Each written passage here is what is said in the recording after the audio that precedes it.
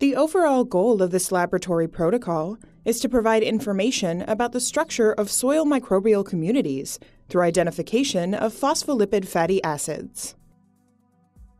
This method can help answer key questions in environmental soil science, such as characterizing soil microbial response to land management changes or to natural disturbance. The main advantage of this technique is that it is an easy-to-follow, robust protocol that can be applied to a wide range of soil types.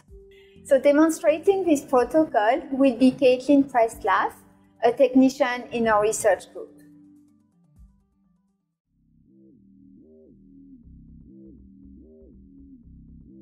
To begin the extraction, prepare 5.0 molar potassium hydroxide and 0.15 molar citrate buffer, as described in the text protocol.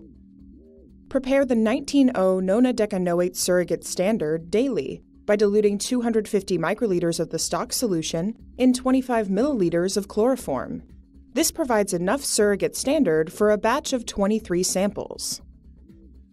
Add 0.5 milliliters of the 19O surrogate standard solution to the sample centrifuge tube.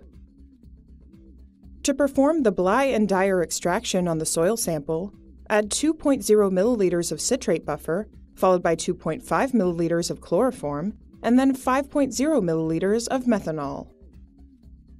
Cap the sample with a PTFE-lined cap and vortex for 30 seconds.